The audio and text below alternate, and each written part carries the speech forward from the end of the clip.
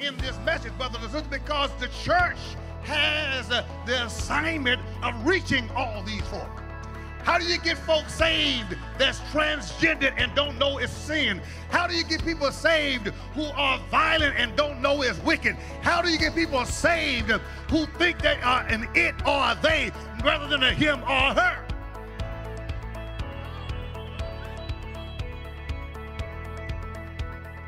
You can't do this without power. Fresh fire, fresh wind, Holy Ghost, power. Hi, this is Bishop James Dixon. Welcome to the Empowered by Faith broadcast, a ministry of the Word of God that elevates your life according to faith. Let me tell you, we empower people to live by faith, walk by faith, and to operate in faith, because when you walk by faith, you are unstoppable. Thank you for joining us for this message today. It's going to bless your life. This series this week is entitled Fresh Wind, Fresh Fire, Holy Ghost Power. Comes out of Acts chapter 2 about the day of Pentecost. So have your Bibles ready, because you got to see it right in the Word of God. I'm a Bible teacher and I want you to get it. But before the message, watch this video to learn more about our ministry. We're actively engaged in ministry outside of the church. That's right, outside the building. We believe that the church ought to do at least 80% of our ministry should be outside where the challenges are. We are a battleship church. And so we're built to lift people out of poverty, built to elevate people out of oppression, built to deal with social injustices. We do that on the regular, not as an event, because that's our assignment. So when you join this church, and I know you're thinking about doing it, when you join this church, you become a part of a battleship church, not a cruise ship. We have a good time, but we're making a big difference, all right? Check out the video, and then I'll be right back with the message, Fresh Wind, Fresh Fire, Holy Ghost Power. It's going to bless your life. These are perilous times for America. The social climate is impacted by racial injustice, a broken criminal justice system that unjustly punishes poor people and people of color. The ongoing story of police brutality against unarmed people has strained relationships between the community and law enforcement. And add to this the voter suppression movement, where states like Texas are enacting laws that are designed to decrease black and brown voter participation. So, what does the church do in the midst of this kind of social turmoil? Well, the church should be doing what Bishop James Dixon and the community of faith is doing. We are leading the fight for justice, equality, and righteousness. I am glad to be a part of a church that doesn't remain silent when unarmed men and women are being killed by police. Everyone knows that Bishop Dixon is God's voice for social justice and for positive changes in our society. Some people talk it, Bishop Dixon walks it. Yes, the community of faith keeps proving that it's a battleship church, not a cruise ship. In addition to being an anointed preacher and pastor, Bishop Dixon is a real leader who serves to empower his community. So you see him in Austin at the Capitol, challenging lawmakers to pass laws to combat child sex trafficking. Bishop Dixon is there to fight against voter suppression. You see him standing with other leaders, speaking truth to power in behalf of the less fortunate. I am happy to partner with Bishop Dixon because I know he's not in it for himself. He's dedicated to the hard work of fighting for the people. That's why, my friends, you should partner with James Dixon Ministries. Praying and supporting James Dixon Ministries makes a much needed difference. So go to jamesdixonministries.org to become a partner today. We thank God for your support. And if you're looking for a church, a real church, a battleship church, look no further. You found it. It's the community of faith, and we welcome you to your new church family. Come on, say Pentecost carryover. Can I just give you the goal of my message before I heard of my conclusion? Today, when I finish, I want somebody else to say, I'm going to be a Pentecost carryover person. Because when I show up Monday morning, Thursday evening, when I'm walking around the neighborhood, I might run into somebody. And they're going to need me to have a Pentecost carryover. Look at the text. The Bible says that Peter and John are on their way to prayer meeting at 3 o'clock in the afternoon. This is broad open daylight. They're walking up to the temple at the hour of prayer, and they encounter a man who's laying on the ground, who's carried there every day to beg for money of those going into the temple. He had a convenient location to receive handouts, spare change from folk going to church. And he learned them well enough to know that because they were people going to church, they were charitable. And so, because church folk normally are at least kind of charitable, especially going into church, it's hard not to be charitable walking into church. You understand? Because church folk want to get rid of their guilt on the way to church. Y'all not helping me. I mean, you know, come on, talk back to, you know, when you're going to church, you try to check yourself a little bit. What did I do this week?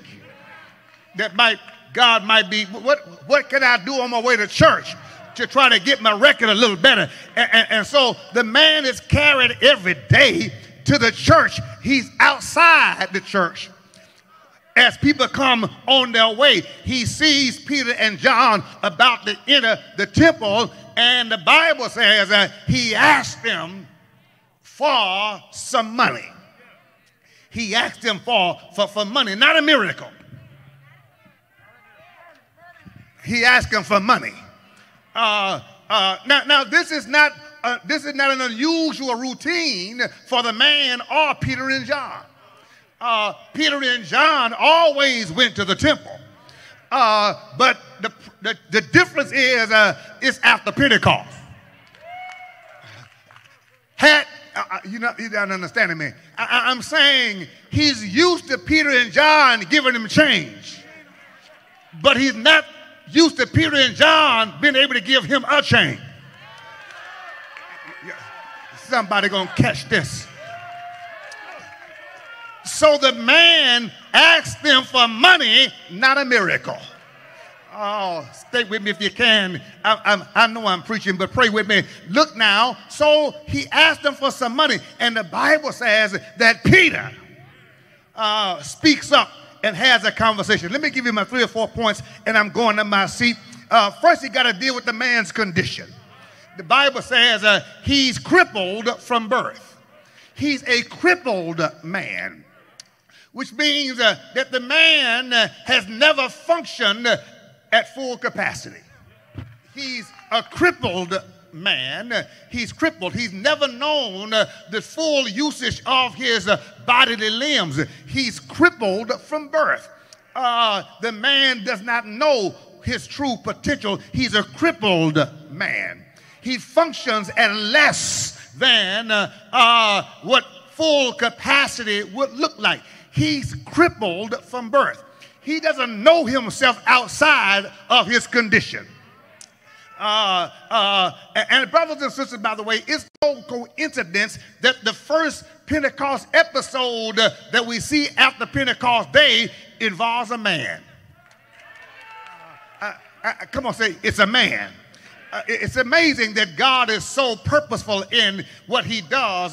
This could have been a woman, could have been a child, but God shows us a man.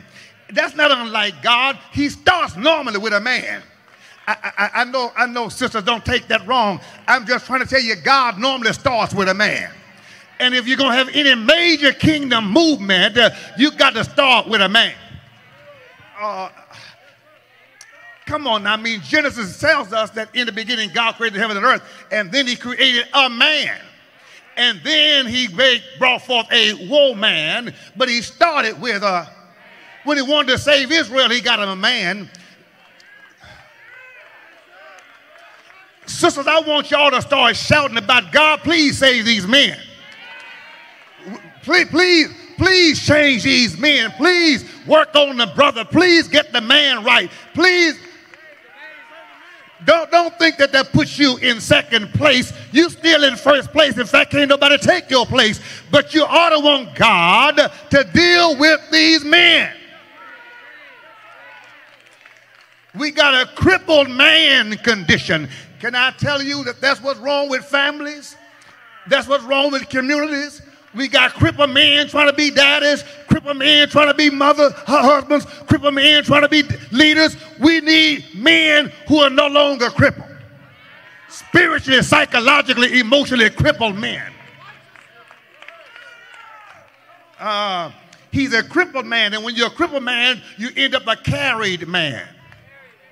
The Bible says they carried a man every day, and there are a whole lot of ladies carrying men. Y'all won't shout back at me now.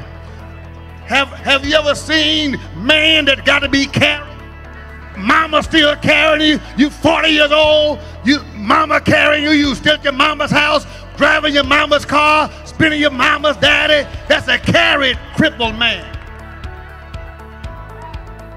I need somebody to help me finish this. Come on, coach, help me finish.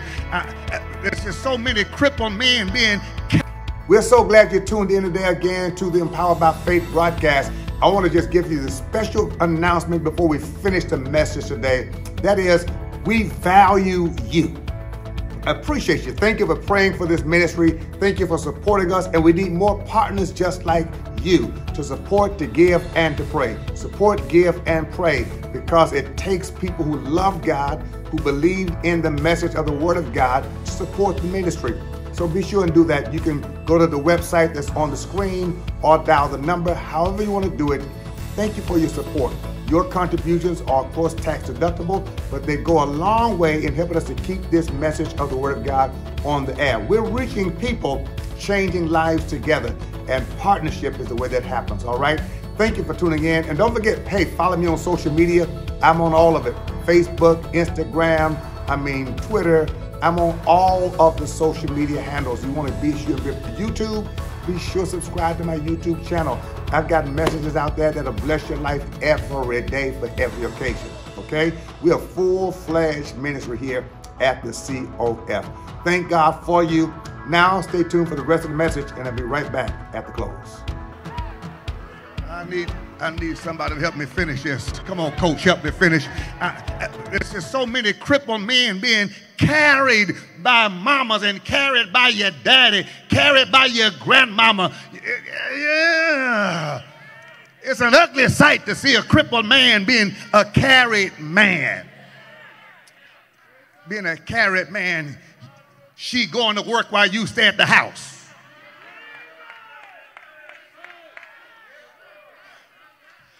Carried men. The system got to carry you.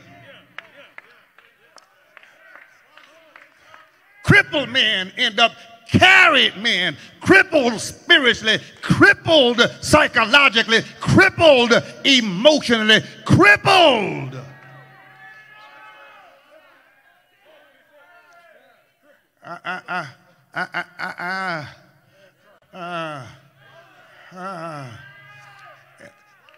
And all the crippled men not on street corners.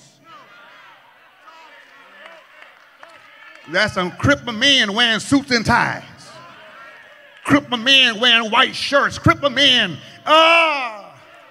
Anybody here ever seen a crippled man end up being a carried man?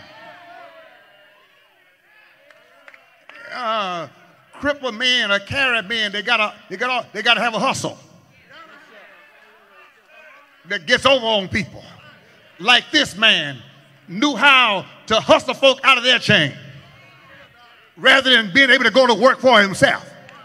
Can't feed himself, can't provide for himself, got to take advantage of somebody else in order to make it. That's a crippled man that's got to be carried. And it's also a compromised man. This man, his condition confines him to living beneath his purpose. His condition made him dependent on people. His condition hid his potential.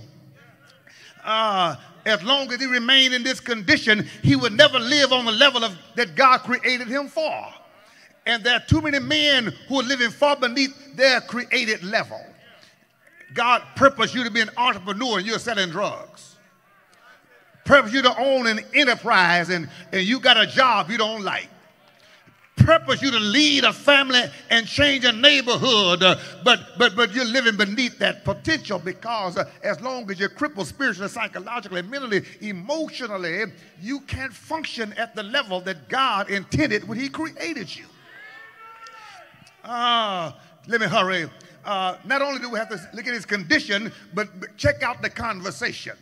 He asked Peter for money. It's a brief conversation, but it's a powerful conversation. He asked them for money. The man on the ground asked Peter and John for money, and his conversation reveals much. It reveals his self-perception, how he sees himself, because he's on the ground. And he's been on the ground a long time. And so his self-perception is, all I am worth is your spare change.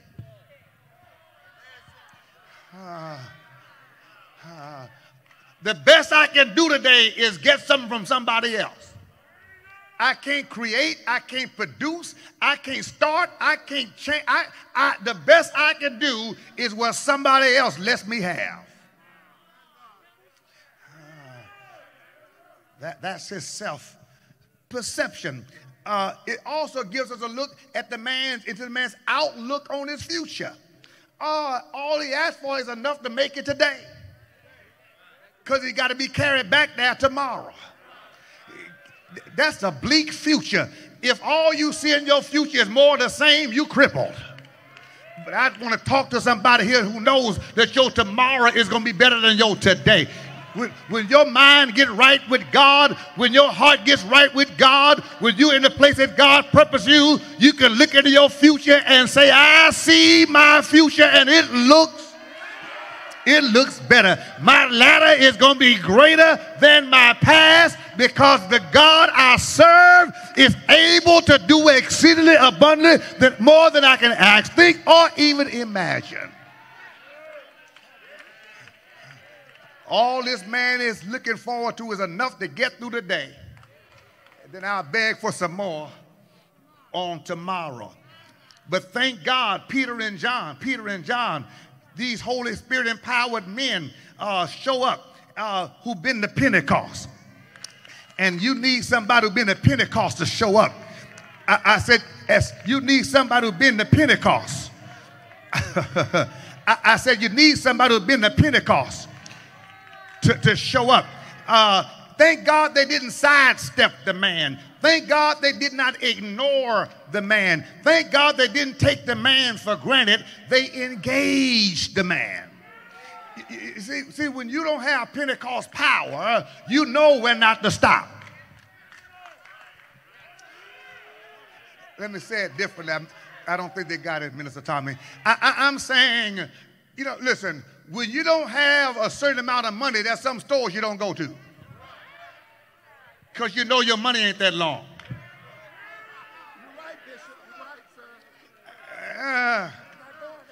When your game is on one level, there's some course you don't try to play on, because you know your game won't work. And I want to tell you, when you don't have Pentecost power, there's some conversations you won't have, because you know what you got to work with won't handle what's in front of you. Can I go on and say it like I feel it? I mean, that's a cowardly Christian. That's a cowardly church that's acting religious and full of pomp and circumstance, got a title as long as your name is, but you can't handle problems when you face them, because you know you don't have power for real. Your power only works in the church house, where everybody else is faking too. But when you go out to the real world, where there are people who are sick, lame, and crippled, your power doesn't work out there. So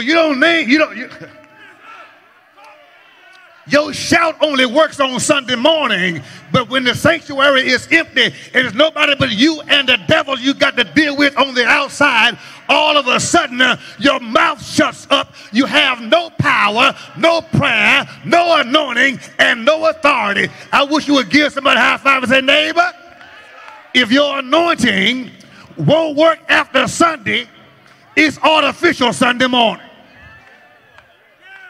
Authentic anointing will work outside just like it works inside. Oh, I need somebody here now. Jason, I'm almost home. Will you just give somebody a high five and say, neighbor, when was the last time your anointing worked on the outside? Where the crippled folk are, where the conditions are, where the crisis is, where people are on the bottom, where people are on the ground with issues that nobody else can solve. Oh, I feel it here today. I don't need everybody, but 2, 3 more witnesses will help me, because I'm preaching some stuff here now. I'm in a war zone right about here. I can feel the tension in the atmosphere. The demonic is trying to prevent the truth from being spoken because we've been faking and shaking, and it looked like you were all of that and a bag of chips. But now we're in this era and in this age of the Antichrist, where if you ain't got real anointing, it's going to make you look like a fool. And that's why folk are not showing up at church no more, because they figured out that church folk been faking so long. The question is, can you deal with the man who's crippled at the gate outside of the church, who haven't read the Bible, whose mind is confused, who's drunk and intoxicated with stuff that you ain't never used, who can't get up off the ground because he never been able to figure out life? What do you have to offer that individual who's been in prison for 4 times and still don't know how to stay out? What can you do with the man who's so high he can't come down and so low he can't get up? I dare you to look at somebody and say, neighbor, we got to have some Pentecost episode. We need some people who are so full of the Holy Ghost in this dispensation, who are not going by last year's playbook. You got to have something now that's ready and able to deal with the real situation. I'm closing now. But Peter and John are having this conversation. They engage the man. First of all, the conversation says, I'm concerned. I'm concerned. You matter. I'm concerned. Secondly, the conversation says, not only am I concerned, but I'm also committed. I'm stopped because I'm committed to doing something about your situation. Folk outside the church need to know the church is concerned and the church is committed. But then they also need to know you got confidence, because their conversation said, I got confidence. Watch this now. Silver or gold, I don't have that. But such as I have, I know what I got. I believe in what I have. I'm confident that with what I got, you're going to forget about silver and gold. What money could do for you won't touch what I'm about to do. What do you have, Peter? Come on, Jason, I'm done. In the name. Oh, my God. Is there anybody here have confidence in what you've got? When you have Pentecost power, you have confidence in the name of Jesus. Get this now. The name of Jesus always has power, but some folk don't have confidence to use the name. Oh, but thank God, when you're full of the Holy Spirit, it builds your confidence in the power that's in his name. I'm trying not to get too happy, but I just can't help myself. In the name of Jesus Christ of Nazareth, rise up and walk. Yes, tell your neighbor, the last point is the man's conversion. The Bible says immediately, suddenly, at once, all of a sudden. Yes, right then, Then the man got up. Then that day, that moment, that place, that street, right then. Yes, because the man, yes, got something. Yes, that only God could give him. He got converted outside the church house. We sincerely hope you're enjoying the ministry of Bishop James Dixon. We also hope you appreciate the work we're doing to impact our community and the world. To keep up with Dr. Dixon and all we do, follow Bishop Dixon on all social media. Subscribe to his YouTube at Bishop James Dixon. Follow Bishop D on Facebook and Instagram. Stay connected and you'll be amazed at what we're doing to impact the world for Jesus. Stay connected and stay empowered by faith. This series, Fresh Wind, Fresh Fire, Holy Ghost Power, is something not to miss. I'm telling you, I enjoyed preaching it, and I know you are being blessed hearing it. Be sure and tell others about it. Join us right here every morning because we're going to deal with this Holy Ghost power. The church has unfortunately learned how to operate being successful without being supernatural. And God has purposed the church to operate in the supernatural power of the Holy Spirit. And when we do, we become undeniable, unmistakable, and unstoppable through the power of God. Well, meet us back here tomorrow morning for another broadcast of Empowered by Faith, and watch your life go higher.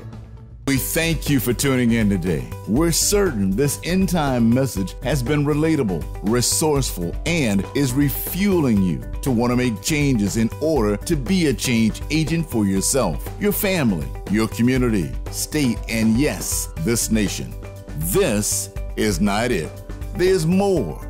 To receive this message in its entirety, simply go to thecommunityoffaith.org, click on the e-giving prompt. Here you'll click on the donation button, and you'll find this message available as an MP3 or MP4. Or you may purchase by text, texting the word GIVE, that's G-I-V-E, to 713-338-9011. Select this message and format preferences. Both are secure ways to obtain this message today.